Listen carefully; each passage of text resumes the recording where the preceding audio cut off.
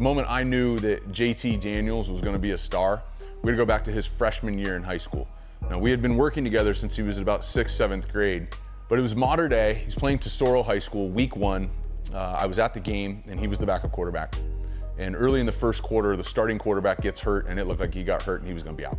And I watched JT Daniels come in, as freshman, and I watched this dude just walk into a varsity football field at one of the most prestigious, competitive high school football programs in the country, modern day high school. And I watched him absolutely look like it was his 7th year playing high school football and shred these dudes. He graduated early, went to USC, and started his senior year as a true freshman at USC. But in those 3 years at modern day, he broke everybody's records. And that's Matt Leinart, Matt Barkley, Todd Marinovich, everybody's records. And he was not only Gatorade Player of the Year, but he ended up being Gatorade Male Athlete of the Year for our country. And I knew that first game as a freshman that he was going to be a star.